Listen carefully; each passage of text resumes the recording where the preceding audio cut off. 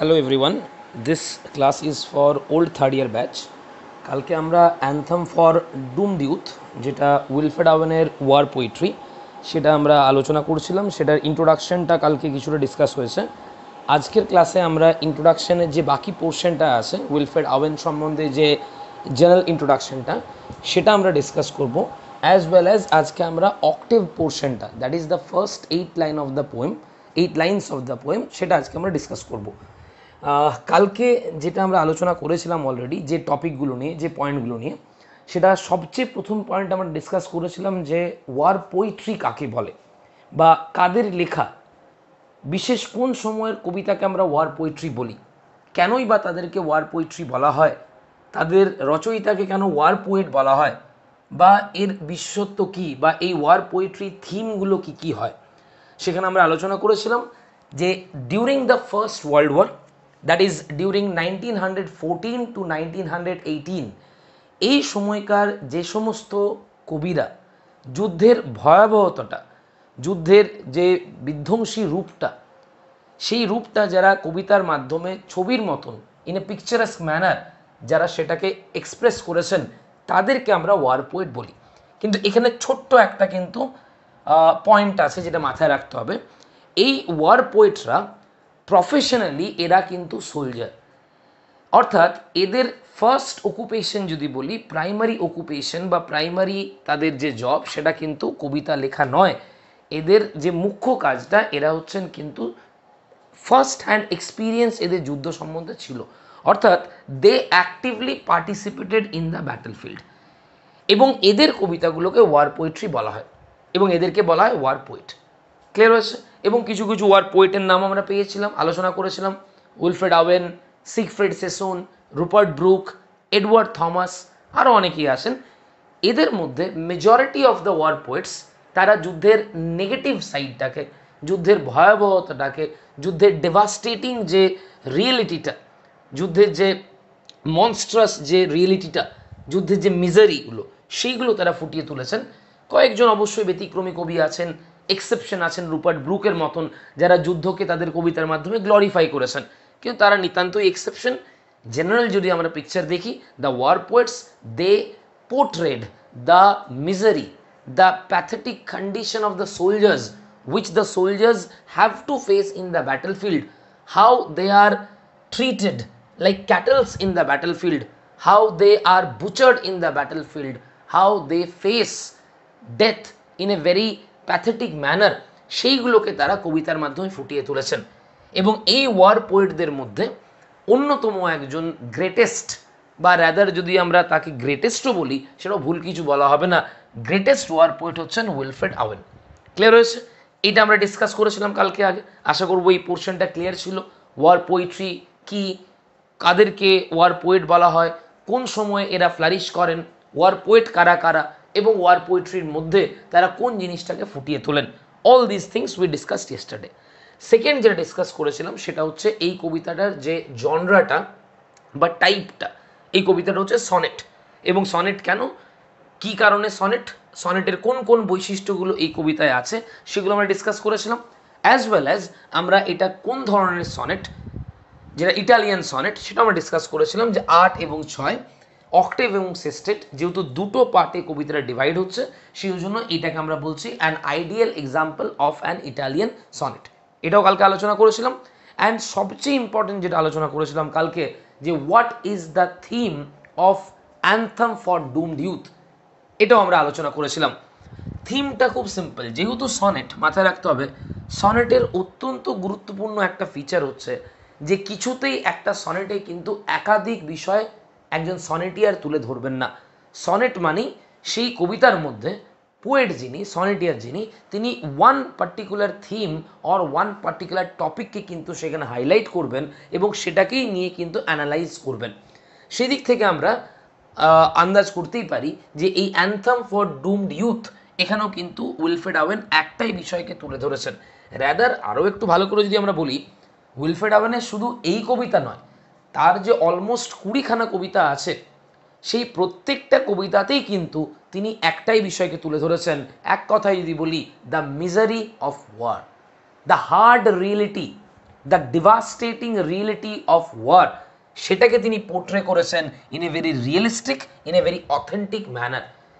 এবং যেহেতু তিনি একজন নিজে যোদ্ধা ছিলেন, সেটা নিয়ে আজকে আমরা জানবো, আলোচনা করবো উইলফ্রেড ওয়েন সম্বন্ধে, তার লাইফটা সম্বন্ধে একটু আলোচনা আমরা করব, যাতে করে আরও ভালো করে বুঝতে সুবিধা হয় যে কেন তার ওয়ার পোয়েট্রিগুলো এতটা রিয়েলিস্টিক মনে হয়, এতটা ইমোশন, এতটা স্পিরিট তার কবিতার মধ্যে আমরা পাই কেন, সেটা তার লাইফ স্টোরিটা যখন আমরা পড়বো তখন আরও ভালো করে আমাদের আইডিয়াটা আসবে। তো যেটা আমরা বলছিলাম যে যেহেতু তিনি নিজে একজন যোদ্ধা ছিলেন, তিনি অ্যাক্টিভলি, তাকে ট্রেঞ্চ পোয়েট বলা হতো, কেন বলা হতো সেটা আমরা কালকের ক্লাসে ডিসকাস করেছি। যেহেতু তিনি চোখের সামনে তার কম্পেনিয়ন্সদের, তার কলিগসদের একের পর এক মারা যেতে দেখেছেন, যুদ্ধের ভয়াবহতাটা যেহেতু তিনি নিজে চাক্ষুষ করেছেন, there is no one better, তার থেকে বেটার কেউ নেই যে এই যুদ্ধের ভয়াবহতাটাকে তার চেয়েও সুন্দর করে দেখাতে পারে। কারণ আমরা যুদ্ধ সম্বন্ধে যেটুকু জানি, আমাদের যুদ্ধ সম্বন্ধে যেটুকু ধারণা আছে, সেটা হচ্ছে সেকেন্ড হ্যান্ড এক্সপিরিয়েন্স, টিভি দেখে, লোকের মুখে শুনে, সিনেমা দেখে, এটা হচ্ছে সেকেন্ড হ্যান্ড এক্সপিরিয়েন্স। কিন্তু যুদ্ধের সম্বন্ধে, যুদ্ধের ভয়াবহতা সম্বন্ধে একেবারে ব্যক্তিগত ফার্স্ট হ্যান্ড পার্সোনাল এক্সপিরিয়েন্স ছিল কিন্তু উইলফ্রেড ওয়েনের, যেহেতু তিনি অ্যাক্টিভলি ফার্স্ট ওয়ার্ল্ডে পার্টিসিপেট করেছিলেন, ওয়ার্ল্ড ওয়ারে। সেই অভিজ্ঞতাটা, সেই যুদ্ধের সম্বন্ধে তার যে অভিজ্ঞতাটা, যদিও বিটার এক্সপিরিয়েন্স, সেই বিটার এক্সপিরিয়েন্সটাই কিন্তু তার কবিতার মাধ্যমে ফুটিয়ে তুলেছেন। তিনি মনে করতেন, তার অবজারভেশন হচ্ছে যে ওয়ার মানব জাতির সবচেয়ে বড় একটা কার্স, সবচেয়ে বড় একটা অভিশাপ, যেখানে মিনিংলেসলি, without any reason, millions and millions of young people, they are butchered, they are slaughtered, they are murdered in a very brutal manner, like animals, like cattle. This was his realization. He even realized the fact that war cannot solve any single problem. কোনো সমস্যা যুদ্ধের মাধ্যমে সমাধান হয় না। And then the final realization, যেটা তিনি উপলব্ধি করেছিলেন, যে war is the only result, war is only the result of the ego, the arrogance and the ambition of the world leaders, the political leaders and the warmongers. তাদের ইগোগুলো, তাদের arrogance, তাদের যে superiority complex, তাদের যে ambition, সেইগুলো fulfil করার জন্য তারা যুদ্ধকে একটা মাধ্যম হিসাবে ইউজ করেন, এবং যে মাধ্যমটা অজস্র নিরীহ ইনোসেন্ট ইয়াং পিপল, তারা ভেড়া, ছাগল, গরুর মতন, ক্যাটেলের মতন, গবাদি পশুর মতন তারা প্রাণ দেয়। এবং সবচেয়ে দুঃখের বিষয়টা কি, যে death is something which is very true, death is something which is inevitable, অখণ্ডনীয়, and death is something which is the ultimate truth of life. এটা নিয়ে দ্বিমত নেই, এটা নিয়ে উইলফ্রেড ওয়েনের কোনো দ্বিমত নেই। মানে সবচেয়ে বড় সত্য জীবনে হচ্ছে you will die one day. Every creation, every creature, everything in this earth is mortal, that is obviously the truth, সেটা নিয়ে সমস্যা নেই।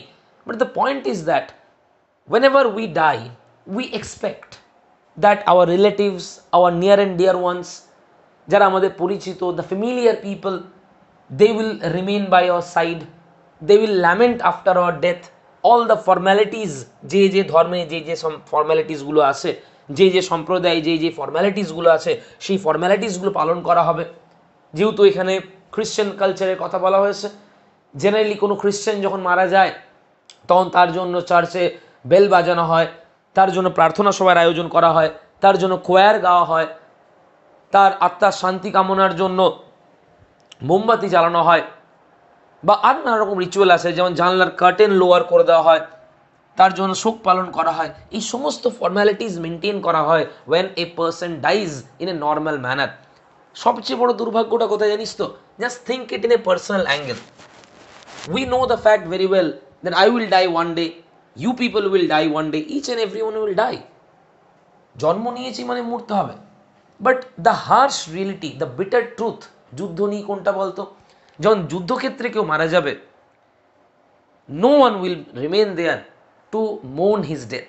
রাইডার্স টু দ্য সি, যদি তোদের মনে আছে জেমস সিঞ্জের, মনে করে দেখবি যখন মাইকেল মারা গিয়েছিল, মাইকেলের মৃত্যুটার চেয়েও বেশি দুঃখ যখন প্রকাশ করছিল নোরা অ্যান্ড ক্যাথলিন, মনে করে দেখবি কি বলেছিল, যে সে যখন মারা গিয়েছিল তার মৃত্যুর সময়, তার মৃত্যুতে শোক প্রকাশ করার জন্য তার পরিচিতরা, তার আত্মীয়রা, তার কাছের ব্যক্তিরা তার কাছেও ছিল না, তার নিয়ার অ্যান্ড ডিয়ার ওয়ান্সরা তার কাছেও ছিল না। This is absolutely pathetic.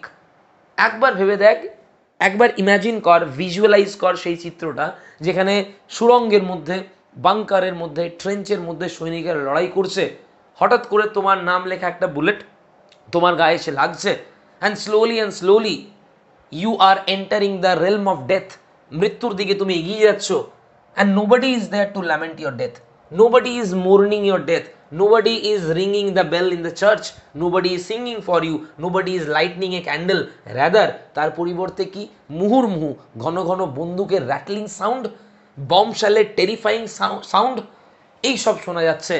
তার সঙ্গে হচ্ছে যুদ্ধের যে ওয়ার ট্রাম্পেট, যে যুদ্ধের আমরা বাঁশি বলছি বা রণদুন্দুই বলছি, সেই আওয়াজ শোনা যায়। Can you imagine when a normal person dies under normal circumstance, under normal situation, all these formalities are maintained for him. Unfortunately, when a soldier dies, what is done for him? Nothing. তার মৃত্যুতে শোক প্রকাশ করে কে? তার মৃত্যুতে চার্চের বেলের পরিবর্তে কি শুনি? যুদ্ধের বাঁশি। তার মৃত্যুতে ক্যান্ডেলের পরিবর্তে, মর্নিংয়ের পরিবর্তে কোয়ারের হ্যাঁ, উনি বলবেন কবিতায় দেখবি যে একজন সোলজার মারা যাওয়ার পরেও কোয়ার হয়, কোয়ার গাওয়া হয়। আইরনিটা দেখ কোথায়, ব্যঙ্গটা দেখ কোথায়। যখন কেউ সাধারণ মানুষ মারা যায় তখন কোয়ার গাওয়া হয় চার্চে। কোয়ার বা কোরাস মানে হচ্ছে সমবেত সঙ্গীত, যখন অনেকে মিলে তার আত্মার শান্তি কামনার্থে গান গায় বা ঈশ্বরের কাছে নিবেদন করে। তখন একের বেশি ব্যক্তি যখন একসঙ্গে গান গায় তখন সেটাই কোরাস বলে। এই সোলজাররা যখন মারা যায় তাদের জন্য কোরাস গাওয়া হয়। কোনটা কোরাস হয় তাদের জন্য জানিস? কোরাস মানে তো অনেক, একের বেশি। এই যে এই যে যুদ্ধের বাঁশি, তারপর হচ্ছে the sound of the shells, bombs যেগুলো আমরা বলছি, the rattling sound of the rifle, bullets যেগুলো, এই সমস্তগুলো মিলে কিন্তু তাদের জন্য কোয়ার গায়। কেন? Imagine the irony. সাধারণ পরিস্থিতিতে মানুষ মারা গেলে কোয়ার হয়, আর এদের মৃত্যুতে কোয়ারটা কি ভেবে দেখ, কোনো মোমবাতি জ্বালানোর কেউ নেই। এই বিষয়টাকে তিনি হাইলাইট করেছেন, এই বিষয়টাকে তুলে ধরেছেন। And believe me, when we will go through the text, we will obviously be able to understand the passion, the emotion which is there in the poem. এবং এই প্যাশনটা, এই ইমোশনটা এতটা জেনুইন, এতটা সিনসিয়ার, এতটা রিয়েলিস্টিক একটাই কারণে, কারণ যিনি লিখছেন তিনি এটা কোনো লোক দেখানো গল্প বা ফর্ম্যালিটি মেনটেন করার জন্য লিখছেন না। তিনি নিজে যেটা চাক্ষুষ করেছেন, তিনি নিজে যেটা দেখেছেন, সেটাকে কিন্তু তুলে ধরছেন তার এই কবিতার মাধ্যমে। এগুলো নিয়ে আমরা আলোচনা করেছিলাম।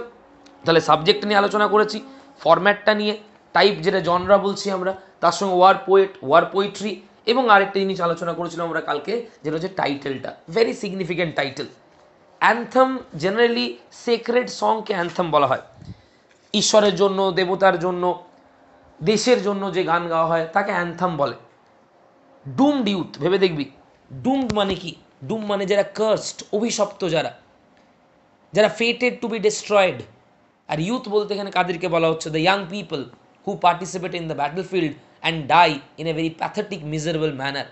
এবার তুই ভেবে দেখ, অ্যান্থেম ফর ডুমড ইউথ, টাইটেলটা ভেবে দেখ। অর্থাৎ এই ডুমড ইউথেরা, মানে যখনই কোনো ইয়াং পার্সন যুদ্ধক্ষেত্রে যাচ্ছে তখনই তার কপালে অলিখিতভাবে লেখা হয়ে গেছে যে সে কার্সড, সে ডুমড। মানে তার ভবিতব্যটা কিন্তু, তার ফিউচারটা কিন্তু, ভবিষ্যৎটা কিন্তু ওখানেই ফাইনালাইজ হয়ে গেছে। যখন সে যুদ্ধক্ষেত্রে অংশগ্রহণ করতে যাচ্ছে সেটা নিশ্চিত হয়ে গেছে যে সে কিন্তু ডুমড, সে কিন্তু কার্সড। তাদের জন্য কিন্তু কেউ গান গায় না, তাদের কেউ মনে রাখে না, তাদের কেউ স্মরণ করে না।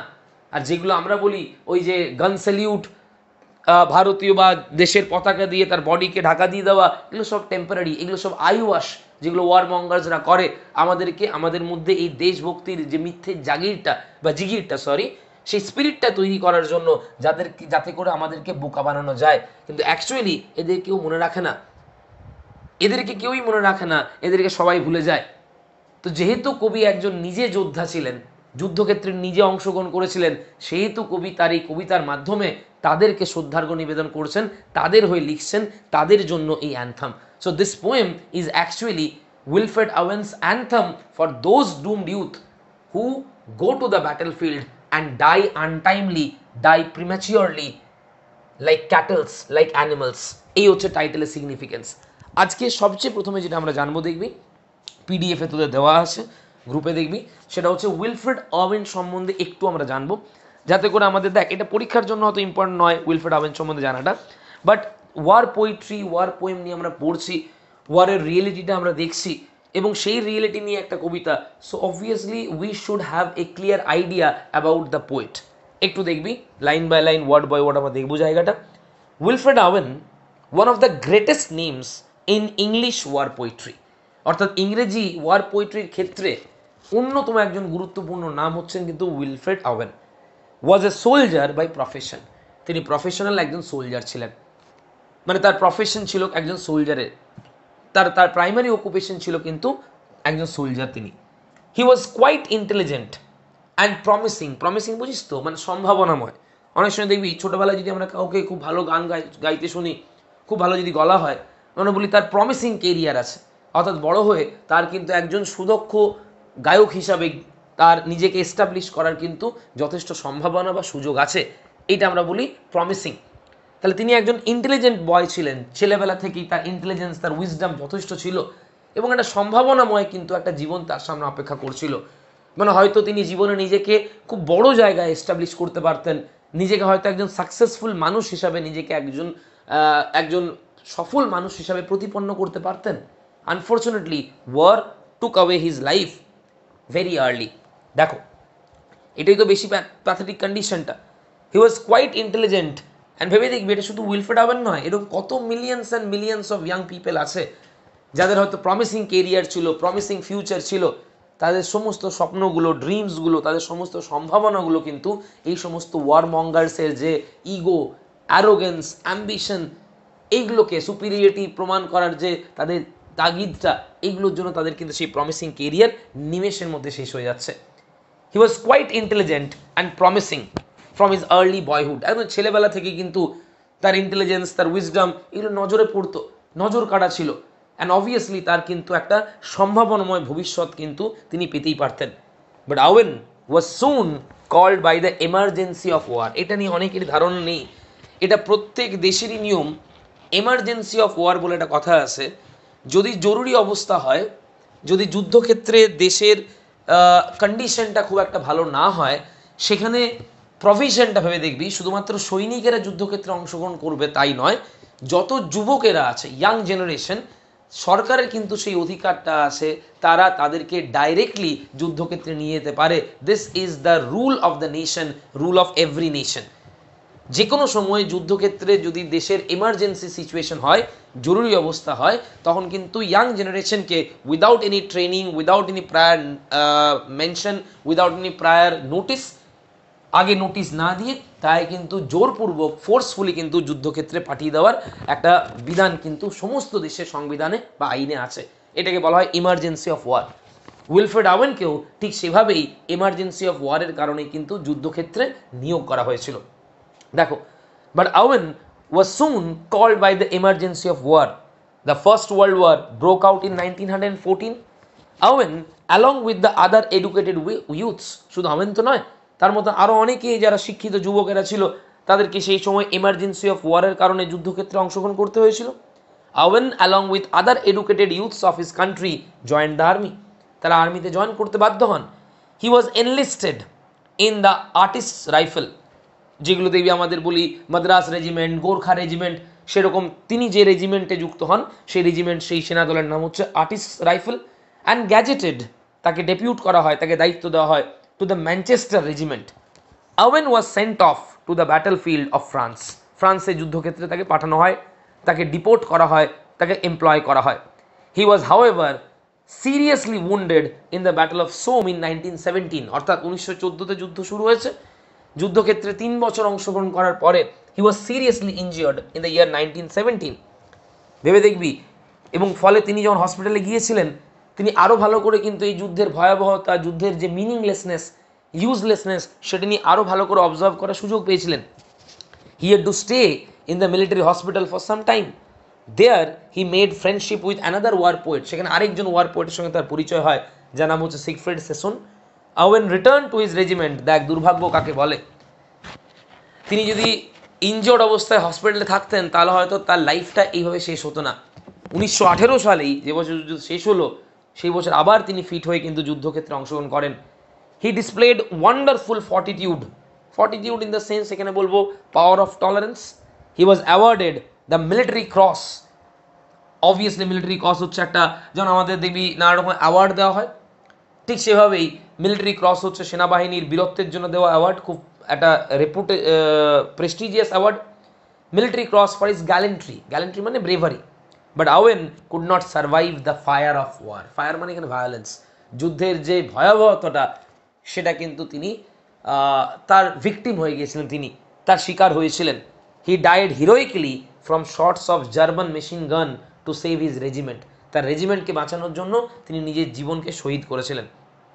দেখো, ইট was on 4th day of November 1918 that Owen passed away, just a week. এটা দেখেছিস? দেখ প্যাথেটিক ব্যাপারটা দেখ একবার। জাস্ট এ উইক আফটার, এক সপ্তাহ পরেই তার মৃত্যুর, কেম দ্য আর্মাস্টাইস, যুদ্ধবিরতি। First world war came to an end, so Wilfred Owen died just a week before the world war came to an end. Just think of the great loss, ইংরেজি সাহিত্যের কত বড় লস হয়েছিল তার এই untimely মৃত্যুতে। যদি তিনি বেঁচে থাকতেন তার দ্বারা ইংরেজি সাহিত্য আরও কতটা সমৃদ্ধ হতো। Unfortunately because of his untimely death, just and that too just a week before the world war came to an end, everything came to an end. Thus the cruel blow of war took away the life of a promising literary genius. একজন সম্ভাবনাময় সাহিত্যিকের জীবন কিন্তু এইভাবে অকালে শেষ হয়ে যায়। হি was also known as a trench poet, এটা আমরা কালকে আলোচনা করেছিলাম, তাকে ট্রেঞ্চ পোয়েট বলা হতো। এবং দেখ, যুদ্ধক্ষেত্রে গিয়ে উনি যদি সাথে সাথেই মারা যেতেন তাহলে কিন্তু আর এই কবিতাগুলো আমরা পেতাম না।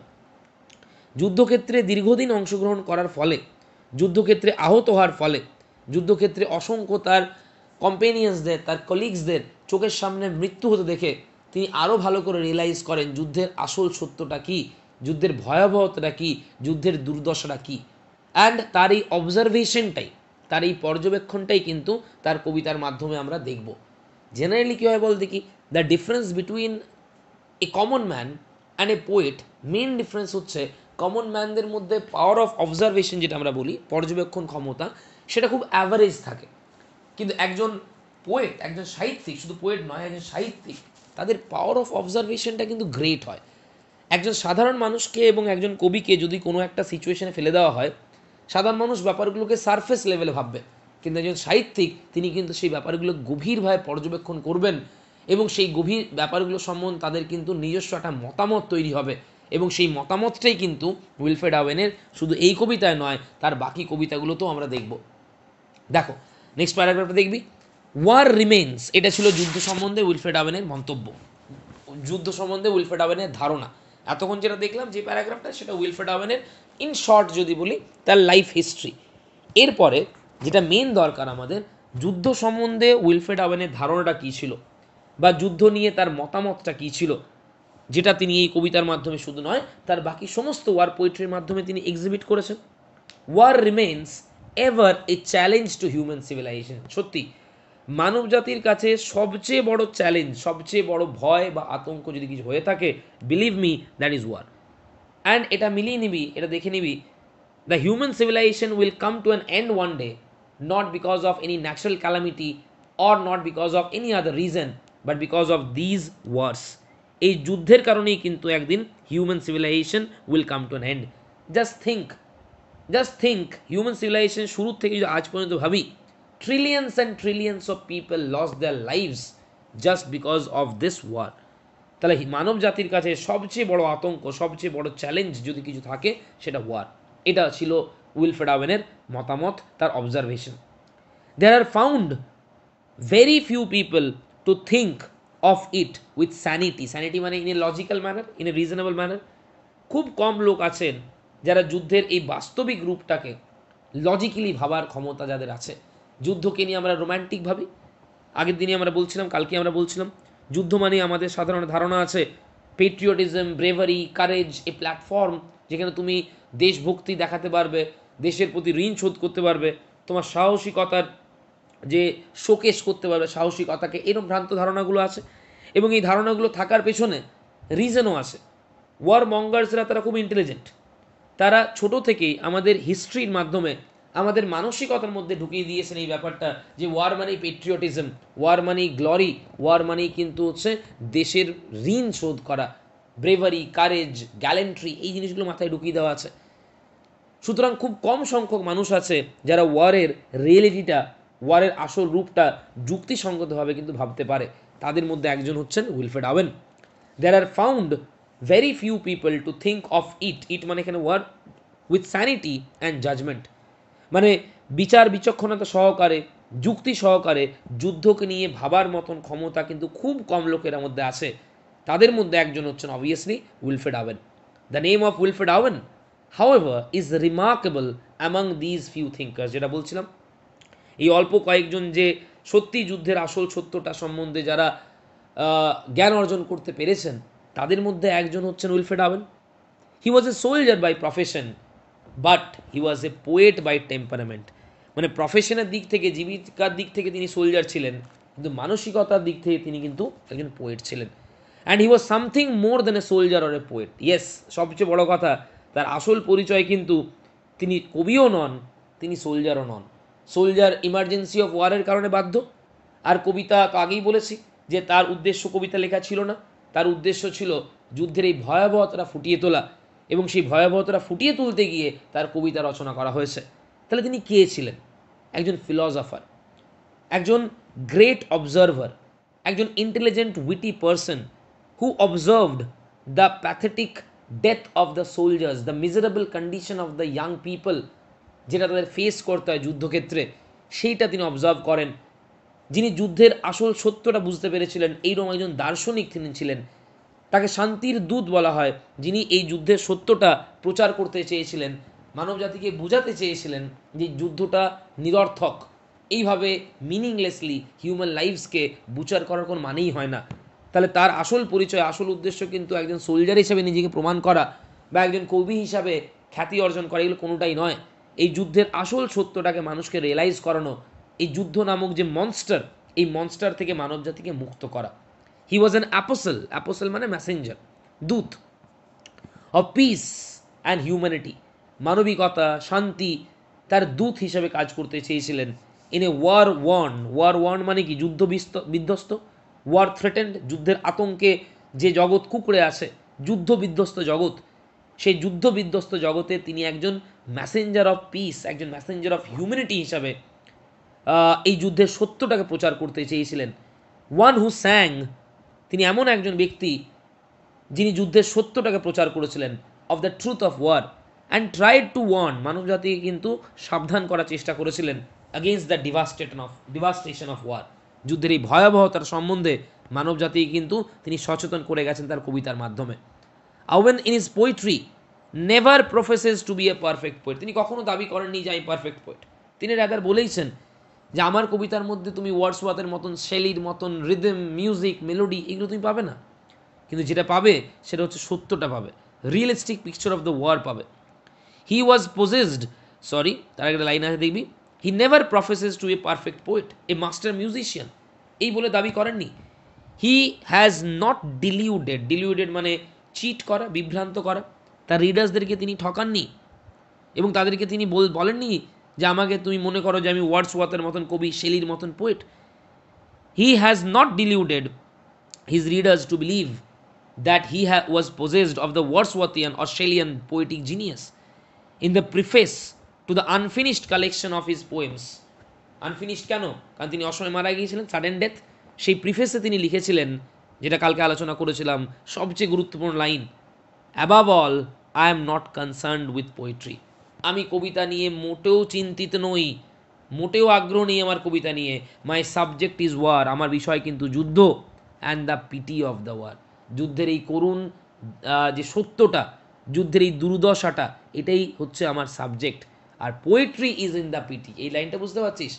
মানে আমি কবিতা লিখতে গিয়ে লিখিনি কবিতা, আমি মানুষকে আমার কবিতার মাধ্যমে সন্তুষ্ট করব, খুশি করব, প্রেজড হব, এই জন্য আমি কবিতা লিখিনি। আমি যুদ্ধের ভয়াবহতাটা দেখাতে চেয়েছিলাম, আর সেই ভয়াবহতার দেখাতে গিয়েই কিন্তু কবিতা রচনা হয়েছে। এবার বুঝতে পারছিস যে তার আসল পরিচয়, হি ওয়াজ নাইদার এ পোয়েট নর এ সোলজার। তার আলটিমেট উদ্দেশ্য ছিল কিন্তু একজন মেসেঞ্জার অফ পিস, একজন মেসেঞ্জার অফ হিউম্যানিটি, সেই হিসাবে কাজ করা, মানব জাতিকে তার কবিতার মাধ্যমে যুদ্ধের রিয়েলিটিটা জানানো।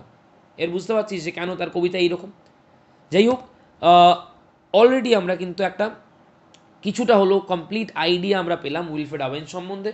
টাইটেলটা সম্বন্ধে, এই কবিতার যে থিম সম্বন্ধে, ওয়ার পোয়েট্রি, ওয়ার পোয়েট, বা এটা একটা সনেট, এইগুলো নিয়ে আমরা আইডিয়া পেয়েছি। এবং ইটালিয়ান সনেট এটা অক্টেভ এবং সেস্টে ডিভাইডেড হয়েছে। নাও let us come to the text of the poem. কয়েকটা লাইন আমরা করবো আজকে, 3-4টে লাইন করবো, বা দেখি যতটা হয় সম্ভব। কিন্তু যে লাইনগুলো হবে সেই লাইনগুলো নিয়ে যেন কোনো প্রবলেম না থাকে সেভাবে দেখবি। একদম আমরা minute detail, line by line, word by word আমরা যাব। দেখো, the very first line of the poem question mark দিয়ে শুরু হচ্ছে। Generally this is not a common way of beginning a poem, খুব এক্সেপশন কিন্তু এটা। এবং কেন এইভাবে কোয়েশ্চেন মার্ক দিয়ে শুরু হচ্ছে মাথায় রাখবি, এই কবিতার মাধ্যমে কবি কিন্তু তার কোনো স্যাটিসফ্যাকশন, যেমন ধর পোয়েট্রি অফ আর্থ যদি আমরা বলি, ক্লাস 11-12 কথাগুলো বলছি, বা ধরো যদি আমরা ওড টু নাইটিঙ্গেল বলি, ওড টু ওয়েস্ট উইন্ড বলি, ওড টু অটম বলি, বা ধরো ওয়েস্টমিনিস্টার ব্রিজ, এই যে কবিতাগুলো, এখানে কবিরা কোনো একটা দৃশ্য দেখার পরে মুগ্ধ, তারা স্যাটিসফাইড, এবং সেই স্যাটিসফ্যাকশনটা তারা কবিতার মাধ্যমে ব্যক্ত করছেন। কিন্তু এই কবিতায় কবি কী ব্যক্ত করছেন ভাব, the poets anger, his frustration, his anguish, সেগুলো এক্সিবিট করছেন। এবং সেই কারণে দেখ কবিতাটা কীভাবে শুরু হচ্ছে, একটা কোয়েশ্চেন মার্কের মধ্যে দিয়ে।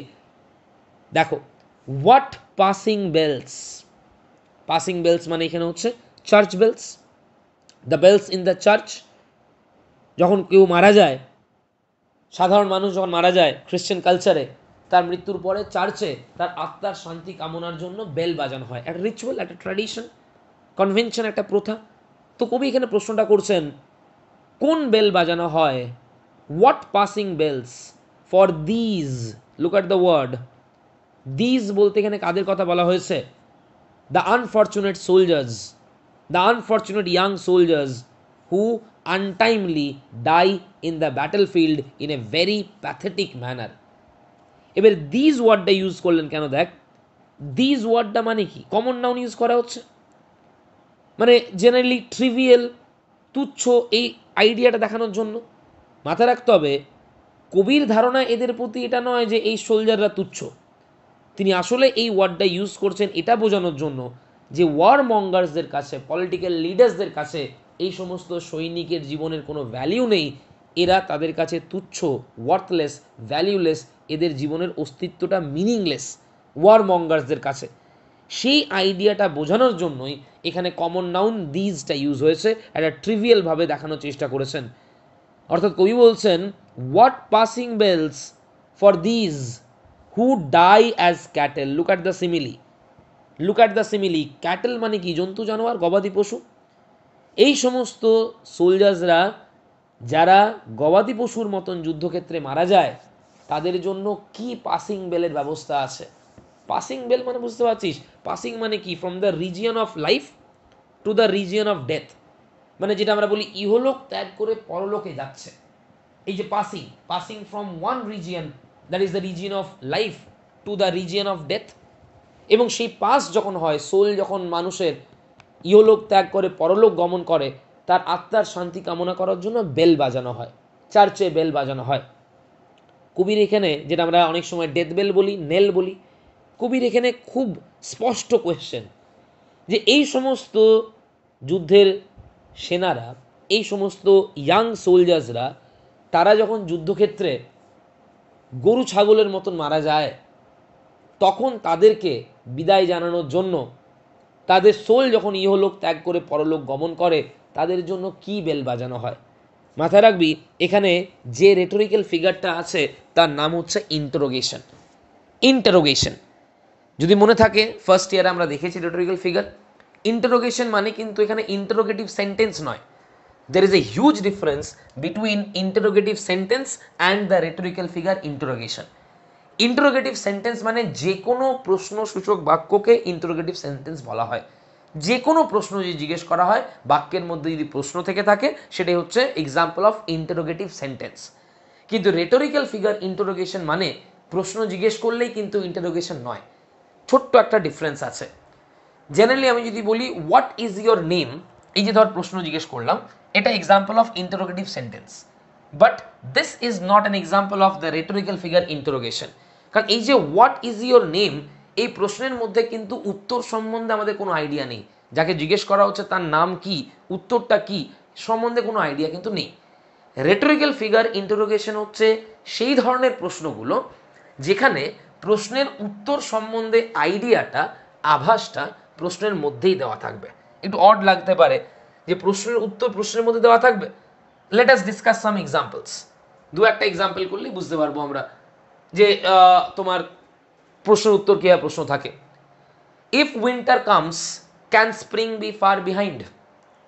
এই যে লাইনটা ছিল মনে করে দেখবি, শীত যদি চলে এসছে তাহলে কি স্প্রিং আর বেশি দূরে আছে? উত্তরটা কি বল আমরা? উত্তরটা আমাকে বলতে হবে না, কমন সেন্স আমরা বলবো না আর বেশি দূরে নেই। ধর আবার যদি বলি আমরা, if you misbehave along with me, তুমি যদি আমার সঙ্গে খারাপ ব্যবহার করো তাতে কি আমি আঘাত পাবো না? এই যে প্রশ্ন জিজ্ঞেস করা হয়েছে, কিন্তু প্রশ্নের উত্তরটা লক্ষ্য করে দেখ, যদি আমরা কমন সেন্স দিয়ে ভাবার চেষ্টা করি প্রশ্নের উত্তরটা yes it will hurt me, এই উত্তরটা কিন্তু আভাসটা প্রশ্নের মধ্যেই দেওয়া আছে। বোঝা গেছে? If you neglect your studies, যদি তুমি তোমার পড়াশোনা অবহেলা করো তুমি কি পরীক্ষায় অকৃতকার্য হবে না? দেখ প্রশ্ন জিজ্ঞেস করেছি কিন্তু উত্তরটা যে হ্যাঁ তুমি পড়াশোনা নেগলেক্ট করলে পরীক্ষায় অকৃতকার্য হবে, এই উত্তরটা আলাদা করে দেওয়ার দরকার নেই, এটা প্রশ্নের মধ্যেই কিন্তু উত্তরটা আভাস দেওয়া আছে। এই ধরনের প্রশ্নগুলোকে বলা হয় ইন্টারোগেশন। এবার দেখার চেষ্টা করি, অর্থাৎ একটা কথা কি বুঝলাম, প্রশ্নের উত্তরটা যদি প্রশ্নের স্ট্রাকচারের মধ্যেই দেওয়া থাকে তাহলে সেটা হচ্ছে এক্সাম্পল অফ ইন্টারোগেশন, তাই তো? এবারে সেই অনুযায়ী এই লাইনটা আমরা ভাবার চেষ্টা করি এটা ইন্টারোগেশন হবে কি না। প্রশ্নটা কি কবির, এই ইয়াং সোলজার্সরা এরা যখন যুদ্ধক্ষেত্রে গবাদি পশুর মতন মারা যায়, জন্তু জানোয়ারের মতন মারা যায়, এদের বিদায়ী আত্মাকে বিদায় জানানোর জন্য কোন বেলের আয়োজন করা হয়? কোন বেল বাজানো হয় চার্চে? উত্তরটা কি, কোনো বেল বাজানো হয় না। কোনো ধরনের চার্চের বেল এদের জন্য অপেক্ষা করে না। মানে in the very first line তুই দেখ, deep note of lamentation, deep note of sorrow and grief. দুর্ভাগ্যটা ভেবে দেখ, প্রত্যেকটা মানুষ মারা গেলে তাদের মৃত্যুর পরে তাদের জন্য এই ফর্মাল ট্রিটমেন্টগুলো অপেক্ষা করে। আনফর্চুনেটলি যারা দেশের জন্য প্রাণ দিল, যারা নির্মম নৃশংস ব্রুটালভাবে মার্ডার্ড হলো, তাদের মৃত্যুর পরে তাদের বিদায়ী আত্মাকে শেষ বিদায় জানানোর জন্য কোনো চার্চের বেল বাজানো হয় না। এই লাইনটা কতগুলো ইম্পর্টেন্ট জায়গা আছে দেখ, আমি বলছি। প্রথম কথা, সিমিলিটা দেখ। একটা লাইনের মধ্যে যদি আমি এই কবিতাটা গোটাটা নাও পড়ি না, যদি এই একটা লাইন নিয়ে কবিতাটা হতো, ইনফ্যাক্ট এই লাইনের মধ্যে কিন্তু গোটা আইডিয়াটা ক্লিয়ার করে দেওয়া হয়েছে। কবির ইমোশন, কবির সেন্টিমেন্ট, তার যে পাওয়ারফুল অবজারভেশন, সমস্ত কিছু, the reality of war, the authentic picture of war, the হার্শনেস bitterness of war, সব কিছু কিন্তু এই একটা লাইনের মধ্যে বেরিয়ে আসছে। খুব ইম্পর্টেন্ট লাইন, মন দিয়ে দেখবি। কটা পার্ট আছে এই লাইনের বলি, এই লাইনের কিন্তু 3টে পার্ট আমরা দেখব। ফার্স্ট, ওই সিমিলিটা, অ্যাজ ক্যাটেল, তাদেরকে ক্যাটেলের সঙ্গে তুলনা করা হয়েছে। The unfortunate young soldiers who die untimely in the battlefield, তাদেরকে ক্যাটেলের সঙ্গে তুলনা করা হয়েছে। কেন ক্যাটেলের সঙ্গে তুলনা করলেন? এটা দেখানোর জন্য যে তাদের ডেথ ওয়ার মঙ্গার্সদের কাছে ভ্যালিউলেস। যেমন জন্তু জানোয়ার মারা গেলে আমরা খুব একটা অ্যাফেক্টেড হই না, আমরা খুব একটা ইমোশনাল হই না, আমরা খুব একটা কনসার্নড হই না, ঠিক একই রকমভাবে এই সমস্ত যুদ্ধের সৈন্যরা যারা অসময়ে যুদ্ধক্ষেত্রে মারা যায়, তাদের মৃত্যুতে মানব জাতি, বিশেষ করে এই ওয়ার মঙ্গার্সরা, তারা আন্দোলিত হয় না, তারা অ্যাফেক্টেড হয় না, যেন জন্তু জানোয়ারের মতন তাদের কনসিডার করা হয়। মানে সোলজার্সদেরকে, তাদের প্রতি কেয়ারটা, কনসার্নটা যে ওয়ার মঙ্গার্সদের মধ্যে নেই, তাদের জন্য যে কোনো গভীর চিন্তন করে না ওয়ার মঙ্গার্সরা, তাদের যে মানুষ রূপেই বিবেচনা করে না, এটা আইডিয়াটা কিন্তু এক্সিবিট করে দিয়েছেন এই ক্যাটেলের সঙ্গে তুলনা করার মাধ্যমে। এটা হচ্ছে ফার্স্ট লাইনের একটা পার্ট। ফার্স্ট লাইনের দ্বিতীয় পার্ট হচ্ছে ওই দিজ, দিজ ওয়ার্ডটা ইউজ করা, এই যে কমন নাউন ইউজ করা হচ্ছে, এবং তার সঙ্গে দেখা একটা ট্রিভিয়াল, এই যে এই লোকগুলো, দিজ মানে কি, এরা। এই যে কমন নাউন ইউজ করা বা এইভাবে ট্রিভিয়াল দেখানো, তুচ্ছ দেখানো, এটা কেন দেখাচ্ছেন? এইভাবে ট্রিভিয়াল দেখানো মানে এই নয় যে the poet considered these soldiers two B trivial. Poet তো নিজেও একজন soldier, so why he will consider the soldiers two B trivial? তিনি তো তাদের হয়েই এখানে দুঃখ প্রকাশ করছেন। So obviously in the eyes of the poet, in the opinion of the poet, these soldiers are not trivial. কিন্তু ওয়ার মঙ্গার্সদের চোখে এরা কতটা ট্রিভিয়াল, এরা কতটা মূল্যহীন, এরা কতটা ভ্যালুলেস অ্যান্ড ওয়ার্থলেস, সেটা প্রমাণ করার জন্য deliberately the poet has use this common noun these. Clear হচ্ছে? এটা দ্বিতীয় পার্ট। আর তৃতীয় পার্ট হচ্ছে ইন্টারোগেশনটা, ওই যে পাসিং বেল। আশা করো পাসিং বেল বুঝতে পেরেছিস। পাসিং বেল অ্যাকচুয়ালি দুটো আইডিয়া আছে। বেল মানে the church bell which is rung at the moment of someone's death because it was considered to be a ritual, a custom, যাতে করে মৃত ব্যক্তির যে আত্মা, সেই মৃত ব্যক্তির আত্মা যখন ইহলোক ত্যাগ করে পরলোকে যাচ্ছে যেন শান্তি কামনা করার জন্য, যেন সে শান্তি পায়, সেই কারণে এই বেল বাজানো হয়। Obviously A part of ritual, A part of Christian tradition. Passing মানে বুঝতে পারছিস তাহলে, that is when the soul leaves the world of human being, the world of যেটা আমরা বলছি living being, and it departs to the world of death. এই যে passing মানে ওয়ার্ল্ড অফ লিভিং বিংস থেকে ওয়ার্ল্ড অফ ডেথে যখন কোনো মানুষের সোল মৃত্যুর পরে গমন করে, সেই সময় যে বেল বাজানো হয় সেটাকে বলা হচ্ছে পাসিং বেল। অর্থাৎ এদের জন্য কিন্তু সেই রকম কোনো পাসিং বেলের ব্যবস্থা নেই, কোনো সেই রকম পাসিং বেলের কিন্তু আয়োজন নেই। দেখবি এই কোয়েশ্চেনটাই যে পিডিএফটা দিয়েছি তোদের, সেখানে অ্যান্সারটাও দেওয়া আছে। 1 নম্বর কোয়েশ্চেন যেটা দেখে নিবি, যেহেতু খুব ভাইটাল লাইন, ওই জন্য আমরা একটু দেখবই লাইনটা। লাইন আকারে দেওয়া আছে দেখবি, what passing bell for these who die as cattle. 3টে পার্টকে আমরা হাইলাইট করবো অ্যান্সারে। এই সিমিলিটা, the word use, the use of the word these, এটার কোনো সিগনিফিকেন্স যেটা আমরা আলোচনা করলাম, অ্যান্ড অবভিয়াসলি ইন্টারোগেশনটা, যেটা পাসিং বেল বলতে কী বলা হয়েছে বা কী বলতে চাইছেন এখানে, সেটাও দেখে নাও অ্যান্সারটা একবার। By the use of the phrase passing bells, the poet here refers to the church bell. বুঝতে পারলি তাহলে পাসিং বেল মানে কোন বেলগুলোর কথা বলা হচ্ছে, কোন বেলের কথা বলা হচ্ছে? Church bell. দ্যাট আর টয়েল্ড, টয়েল্ড মানে এখানে রাং, যে চার্চের বেল বাজানো হয় at the burial of a person, কোনো মানুষকে মারা যাওয়ার পরে যখন সমাধিস্থ করা হয়, একটা রিচুয়াল হিসাবে এই বেল বাজানো হয় in honour of his or her departed soul. তার এই যে ডিপার্টেড সোল, পাসিং সোল বুঝতে পারছিস নিশ্চয়ই, তার সম্মানার্থে, তার আত্মার শান্তি কামনার্থে এই বেল বাজানো হয়। তাহলে পাসিং বেল বলতে কি সেটা আগে আমরা ডিসক্রাইব করলাম। যদি কোয়েশ্চেন হয় পাসিং বেল বলতে এখানে পোয়েট কি বলতে চেয়েছেন, this is the answer. This is actually the nail. এক কথা যদি বলি আমরা, নেল মানে ডেথ বেল, যেটা আমরা বলি মৃত্যু ঘণ্টা।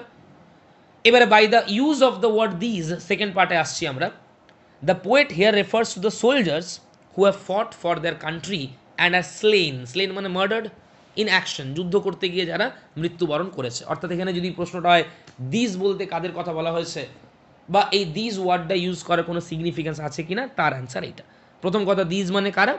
এই সোলজার্সরা, এই ইয়াং পিপলরা যারা যুদ্ধক্ষেত্রে গিয়ে দেশের ওই লড়াই করতে গিয়ে তারা মৃত্যুবরণ করে।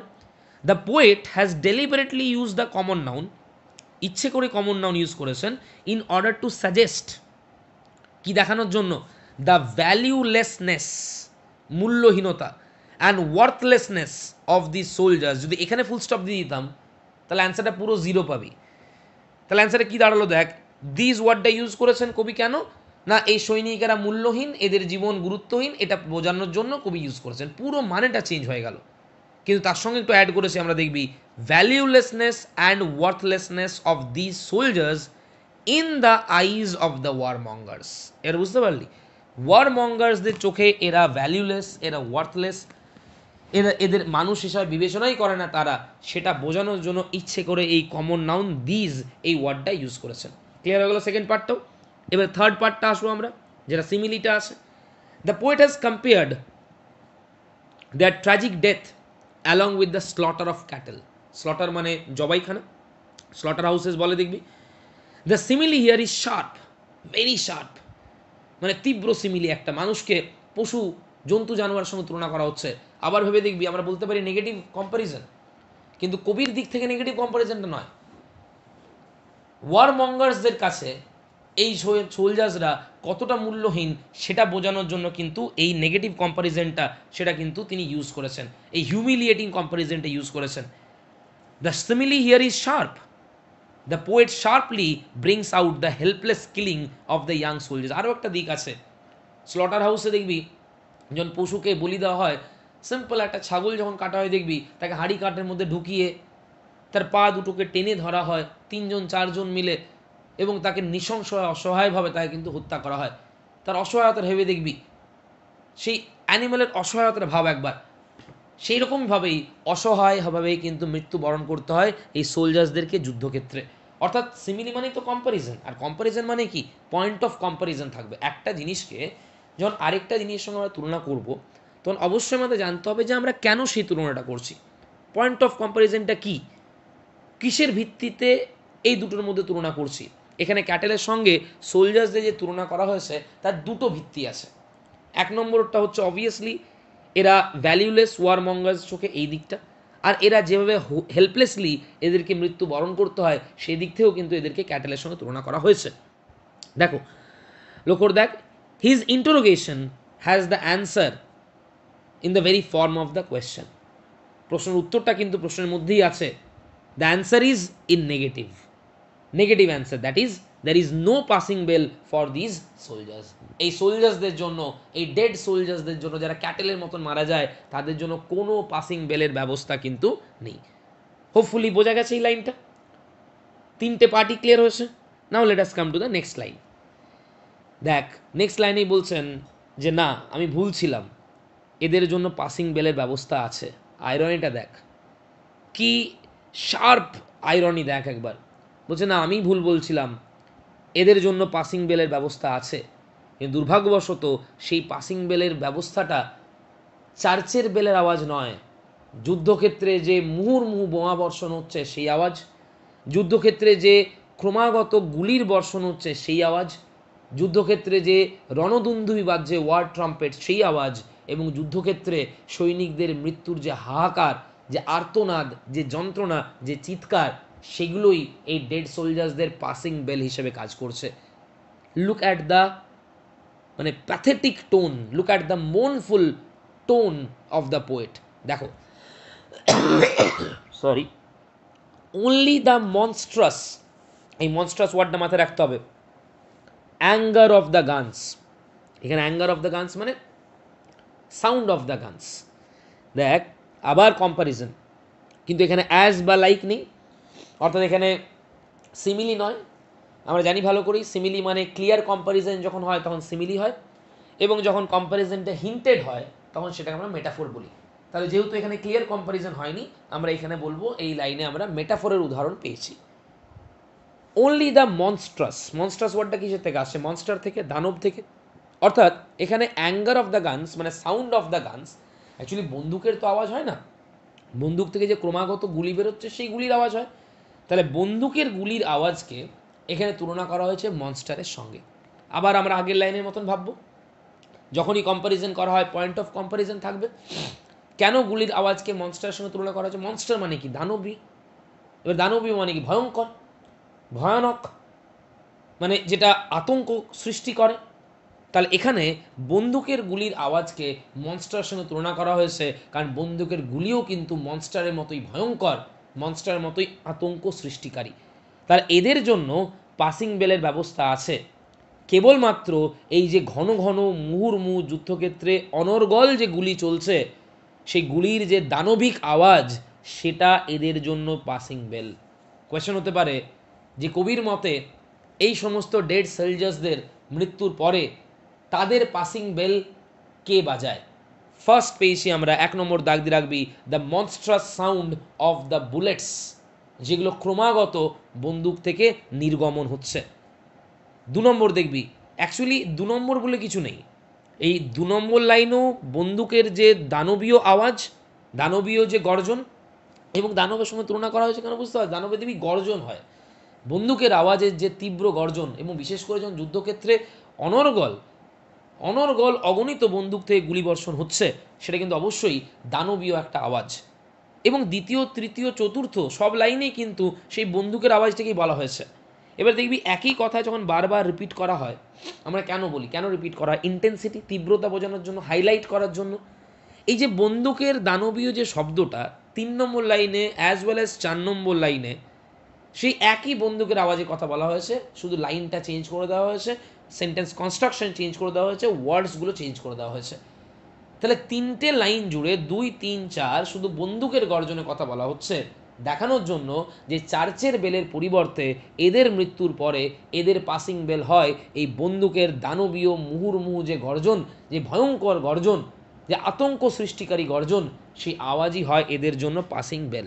দেখে নে, অনলি দ্য স্টাটারিং, স্টাটারিং কথাটা মানে অ্যাকচুয়ালি সেই আটকে আটকে কথা বলে আমরা বলি না, তোতলাম্য বলি, এখানে কিন্তু স্টার্টারিং মানে বন্দুকের যে গুলির আওয়াজটা, এবং বন্দুক দেখবি গুলির আওয়াজ কিন্তু ক্রমাগত হয় না, মানে খুব কুইক সাকসেশনে থমকে থমকে, মেশিন গান যদি ভেবে দেখবি একবার, ডাক ডাক ডাক ডাক যে আওয়াজটা আমরা বলছি, বা যাই হোক না কেন বুলেটের আওয়াজের মতন দেখবি যে থেমে থেমে আওয়াজটা হয়। মানে যখন কেউ কথা বলে সে যদি তোতলা হয়, যখন আটকে আটকে থেমে থেমে কথা বলে, এক্স্যাক্টলি বন্দুকের গুলির আওয়াজ কিন্তু সেরকম স্টাটারিং। only the stuttering rifles rapid rattle, rapid মানে বুঝতে পারছিস কুইক সাকসেশন, দ্রুততার সঙ্গে, আর rattle মানে হচ্ছে this indicates the shrill sound of the bullets, rattling sound। এবার তুই বল আমাকে 2 নম্বর লাইন আর 3 নম্বর লাইনে পার্থক্য কোথায়?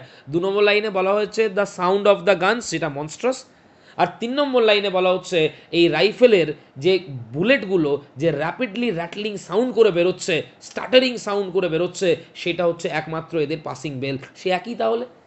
ওই জন্য দেখবি আমরা 2 নম্বর কোয়েশ্চেনটা যে দেওয়া আছে 2, 3 এবং 4 তিনটে লাইন মিলে একসঙ্গে অ্যান্সারটা আছে, কারণ তিনটে লাইনের একই মিনিং। দেখ 4 নম্বর লাইনটা দেখ, ক্যান প্যাটার, প্যাটার মানে হচ্ছে অবভিয়াসলি এক্সপ্রেস বাই সাউন্ড, যেটা আমরা বলি, আউট দেয়ার হেস্টি অরিজন, অরিজন মানে প্রেয়ার, মানে এদের জন্য প্রার্থনা কোনটা জানো তো? এদের জন্য প্রার্থনা হচ্ছে এই প্যাটারিং, স্টাটারিং, মনস্ট্রাস, rattling sound of the bullets. আসলে এই যে মনস্ট্রাস, র্যাটলিং, স্টাটারিং আর প্যাটারিং, এই চারটে হচ্ছে যখন বুলেট গুলি থেকে, যখন বুলেট গান থেকে বেরোয় তার সেই সাউন্ডগুলোকে বোঝানোর জন্য এই ওয়ার্ডগুলো ইউজ করা হয়েছে। ওনোম্যাটোপিয়া মনে আছে তোদের? যেখানে আমরা রেটরিকে দেখেছিলাম কিছু কিছু ওয়ার্ড এমন হয় যেগুলো সাউন্ডটাই আমাদের মিনিংটা ক্লিয়ার করে দেয়। যেমন বার্কিং বলার পরে দ্য ডগস আর বার্কিং বলার দরকার নেই, ক্লিয়ার, বার্কিং মানে কুকুর ঘেউ ঘেউ করছে। যেমন টুইটরিং বা কিচিরমিচির মানে পাখিরা কিচিরমিচির করছে বলারই দরকার নেই, কিচিরমিচির ওয়ার্ডটা মানেই আমাদের কাছে আইডিয়াটা ক্লিয়ার যে কিচিরমিচির মানে পাখিরাই কিচিরমিচির করে। এক্স্যাক্টলি এই যে র্যাটলিং, তারপর প্যাটারিং, তারপর স্টাটারিং, বোঝা গেছে, মনস্ট্রাস সাউন্ড, এগুলো সব ক্লিয়ার যে এগুলো হচ্ছে বন্দুকের শব্দ। এবার এই তিনটে লাইনের অ্যান্সারটা একবার দেখে নে 2 নম্বরে, নিয়ে আমরা আবার এই তিনটে লাইন ক্লিয়ার করবো দরকার হলে। খুব মন দিয়ে দেখবি কিন্তু, মানে তিনটে লাইন একসঙ্গে পড়ুক, যে কোনো একটা লাইন পড়ুক, এই তিনটের মধ্যে একই অ্যান্সার হবে, কারণ এই তিনটে লাইনে আলাদা করে কিছু বলা হচ্ছে না। সিম্পল কথা যেটা বলা হয়েছে, যেমন ফর্মাল ওয়েতে মানুষ মারা গেলে তার জন্য চার্চে বেল বাজানো হয়, চার্চে প্রার্থনার আয়োজন করা হয়। এই দুর্ভাগ্যপূর্ণ যে সৈনিকেরা, অভাগা সৈনিকেরা, কার্সড যে সৈনিকেরা, অভিশপ্ত যে সৈনিকেরা, এরা যখন মারা যায় এদের জন্য কিন্তু সেই রকম কোনো প্রার্থনা, সেরকম কোনো বেলের আয়োজন হয় না। এদের জন্য বন্দুকের মনস্ট্রাস সাউন্ড, সেটাই বেল। এদের জন্য স্টাটারিং, র্যাটলিং, প্যাটারিং, যে বন্দুকের গর্জন, সেটাই এদের জন্য প্রার্থনা। বুঝতে পারছিস কথাটা? দেখে না একবার। In the very opening section of the octave, মানে অক্টেভ ফার্স্ট যে স্ট্যান্ডাটা, সেই অক্টেভেরও একদম শুরুতে 2 নম্বর, 3 নম্বর, 4 নম্বর line, the poet ল্যামেন্টস, the poet when ল্যামেন্টস, তিনি অনুতাপ করছেন, দুঃখ প্রকাশ করছেন, that no real, genuine and sincere passing bell wait for the unfortunate death of the soldiers who প্যাথেটিক্যালি die in the battle field. এই সমস্ত অভাগা সৈনিকেরা যারা করুণভাবে যুদ্ধক্ষেত্রে মৃত্যুবরণ করে, এদের জন্য কোনো পাসিং বেল, এদের জন্য কোনো চার্চ প্রেয়ার কিন্তু অপেক্ষা করছে না। আওয়েন গোজ টু স্টেট, তারপর আওয়েন উল্লেখ করছেন, what await this soldiers about two B স্লেন on the dreadful field of the battle. অর্থাৎ এরা সৈনিকেরা যারা যুদ্ধভূমিতে, ভয়ঙ্কর যুদ্ধভূমিতে মৃত্যুর জন্য অপেক্ষা করছে, বা কিছুক্ষণ পরেই যাদের মৃত্যু হবে, বা যারা মারা গেছে, তাদের জন্য যদি প্রেয়ার অপেক্ষা না করে, বেল না অপেক্ষা করে, তাহলে কে অপেক্ষা করে আসে? দেখ কে অপেক্ষা করে, ওই যে গান sound, bullet sound. After the death of a person prayer is আটার্ড, but in the case of the unfortunate young soldiers, সাধারণ মানুষ মারা গেলে তার জন্য বেল, প্রেয়ারের সাউন্ড শোনা যায়, কিন্তু এদের ক্ষেত্রে যারা স্লটার্ড হয় ক্যাটেলের মতন on the battle field, no such prayer is at all possible, তাদের জন্য কিন্তু এরকম কোনো প্রেয়ার সম্ভবপর নয়। On the other hand, the thundering sound from the guns in action, অর্থাৎ যে গুলি, গান ইন অ্যাকশন মানে কি, যে বন্দুক থেকে গুলি বেরোচ্ছে, সেই thundering sound, and swiftly flying bullets, দ্রুততার সঙ্গে যে বুলেট এদিক ওদিক ছুটে বেড়াচ্ছে, with a shrill noise from the rifles, rifles থেকে জন্ম বেরোচ্ছে তার যে শ্রিল সাউন্ডটা, scene to act as the nail and the prayer for them. এই বেলের, এই বন্দুকের thundering sound, monster sound, shrill sound, এটাই এই সমস্ত দুর্ভাগ্যপূর্ণ অভিশপ্ত সৈনিকদের জন্য এটাই তাদের বেল, এটাই তাদের জন্য prayer. Owen here is ironical, obviously এটা আইরনিক্যাল। এবং তুই ভেবে দেখ, আমরা একটু আগে যে বললাম যে কবির যে অ্যাঙ্গার, ফ্রাস্ট্রেশন, অ্যাঙ্গুইশ এই ওয়ার মঙ্গার্সদের প্রতি, এই যুদ্ধের প্রতি, সেটা বেরিয়ে আসছে কিনা বল আমাকে। তাহলে in the very first 4 lines, এই 4টে লাইনই করবো আমরা। In the very first 4 lines আমরা অ্যাকচুয়ালি দুটোই আইডিয়া পেয়েছি। ফার্স্ট লাইনে 3টে আইডিয়া, ক্যাটেলের সঙ্গে তুলনাটা, দিজ ওয়ার্ডটা ইউজ করা হয়েছে কেন, আর পাসিং বেল বলতে কি বলা হয়েছে। এবং দ্বিতীয়, তৃতীয় এবং চতুর্থ লাইনে তিনি একটাই কথা বলেছেন যে সাধারণ মানুষ মারা গেলে তাদের জন্য প্রেয়ারের আয়োজন করা হয়, তাদের জন্য তোমার বেলের আয়োজন করা হয় চার্চে, কিন্তু এরা যখন মারা যায় এদের জন্য এরকম কোনো আয়োজন করা হয় না। এদের জন্য মনস্ট্রাস sound of the bell, sorry মনস্ট্রাস sound of the gun, thundering sound of the gun, rattling sound of the gun, এই সাউন্ডগুলোই এদের জন্য প্রার্থনার কাজ করে, এইগুলোই এদের জন্য বেলের কাজ করে। এবং শুধু ওয়ার্ডসগুলো দেখবি তাহলে তুই বুঝতে পারবি, ওই যে মনস্ট্রাস সাউন্ড, স্টাটারিং রাইফেলস, র্যাটলিং সাউন্ড, প্যাটার, এগুলোই এদের জন্য বেল, এগুলোই এদের জন্য অরিজিনস। অরিজিন মানে কি বললাম, প্রেয়ার্স।